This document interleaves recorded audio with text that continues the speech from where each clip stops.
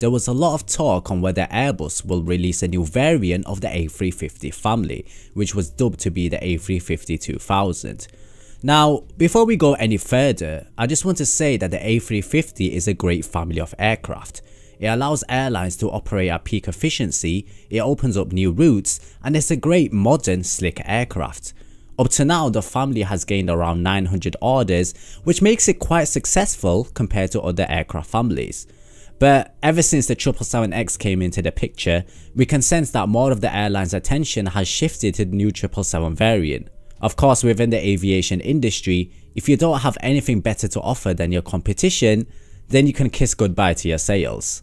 So Airbus has been talking about a further stretch of the A350 for some time now. The aircraft would have been the same size as the 777-9X. But what's really interesting is that Airbus has accused Boeing of having stretched the 777 only to achieve the unit cost reduction target, and not because the market is moving from the 777-300ER to even larger aircraft. What they're basically saying is that Boeing is trying to reduce the price of their planes and flood the market so that Airbus doesn't have much area to play with. Take that as you will, but I found it quite interesting. So, depending on the configuration, the A350-1000 in a typical layout is likely to have around 30 fewer seats than the 777-9X. The likelihood of them going forward with the idea is not so clear at this moment in time. On some occasions they're flirting with the idea, and on other occasions they're outright dismissing its potential. In terms of what engine the 2000 will use, well, they won't be able to use their current Rolls-Royce Trent engines because they're already maxed out to full power on the 1000. This makes the engine deficient on the larger 2000 model. It could offer 45 more seats compared to the 1000, and the maximum takeoff weight would be increased from 308 to 319 tons, allowing it to fly 7,600 nautical miles and compete with the Boeing 777-9 capabilities.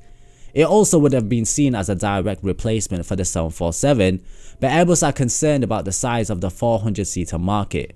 Besides the 747-8 and the 777-9, they have feared that such an aircraft could have a negative impact on the 1000 sales.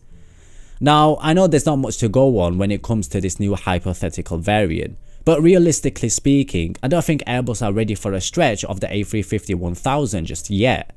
They're currently going through the process of sorting out their production line for the 1000 and delivering their 900 model at a steady pace.